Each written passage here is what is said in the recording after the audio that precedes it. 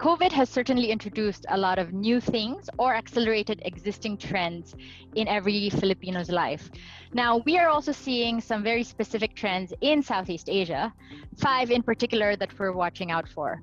The first one is that ASEAN is emerging as a manufacturing hub, not just for Asia, but for the rest of the world. The second trend we're seeing is more investments going into basic and green infrastructure.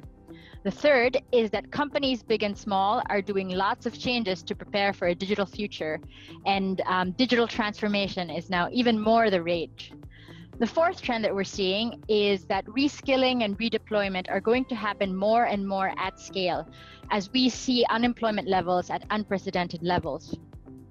And finally, we're also going to see more high-value food industries that will emerge both domestically as well as in the region as farmers become more productive and get closer and closer to the consumer, in part also due to the digital future that everyone is imagining.